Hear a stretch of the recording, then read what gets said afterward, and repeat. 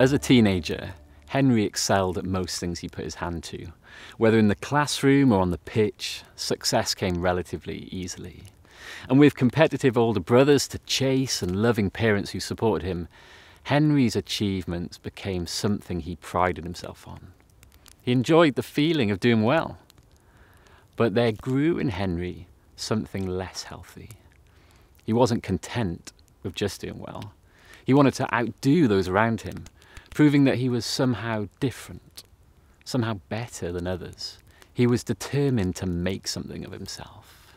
He wanted people to quietly be in awe of how impressive he was. And it took its toll on his relationships. In order to be better than others, Henry couldn't allow himself to need their help. So he slowly pushed friends and eventually even family away. Independence felt like strength. People would probably let him down anyway. Kindness felt like weakness. But it didn't work. Henry felt increasingly lost. He never seemed to be able to live up to his grand ideals. He hated the weakness he saw in himself. Isolated from others, life felt disconnected and lacked any real meaning. But things began to shift. Henry had gone along to church a bit as a kid and had dismissed God. But when visiting his older brother's church, he was surprised by how applicable the things he heard were to his life. His brother persuaded Henry to find the Christian Union when he arrived at university. Skeptical, he went along and immediately felt out of place. He'd never met people his age who were so open about their faith. Yet the more time he spent with them, the more he was confronted by their genuine care for one another and for him. They listened to him, were interested in his life, even though he cared very little for them.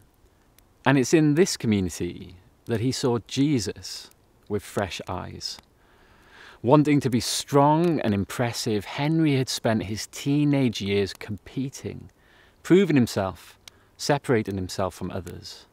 But in Jesus, he was confronted by a man whose life demonstrated more strength and was more impressive than his own. Yet, Jesus' strength and greatness came not through winning, but through love and sacrifice, through kindness towards those who didn't deserve it, through death on a cross. Henry's way of living felt so much more empty and fragile. For so long, Henry had believed that to love was weakness, and yet Jesus' love was so attractive, and it was extended to him. Jesus totally humbled Henry. He fell short in every way.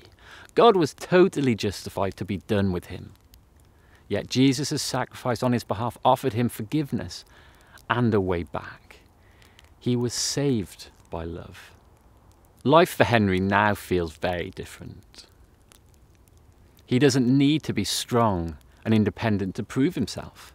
He's learning the deeper strength that comes from receiving Jesus' love and help. He's learned to love like Jesus, serving without necessarily getting anything back. He's begun to find contentment, not fearing failure, not needing to be an impressive individual, happy to rest in everything that he's found in his Saviour.